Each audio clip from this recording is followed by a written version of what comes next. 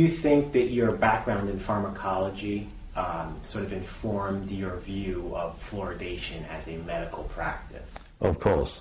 I mean, that is, as I said before, this is against all principles of modern pharmacology. It's really obsolete. There's no doubt about that. And I think people, those nations who are using it should feel ashamed of themselves, I think. It's against science, actually. You mentioned that fluoride's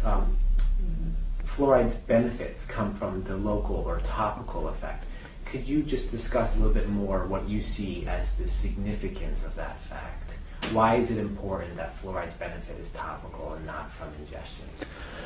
Well, in pharmacology, if the effect is local, it's of course absolutely awkward to use it in any other way than as a local treatment. I mean, this is so obvious. How it's so really very, very far-fetched. You have the teeth there, they are available for you.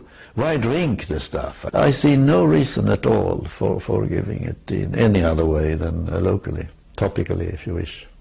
And it has the added benefit where the individual can choose whether they want to use it. Of course, yes.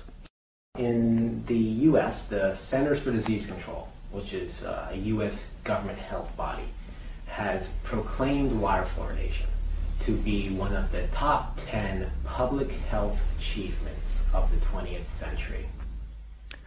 I disagree profoundly.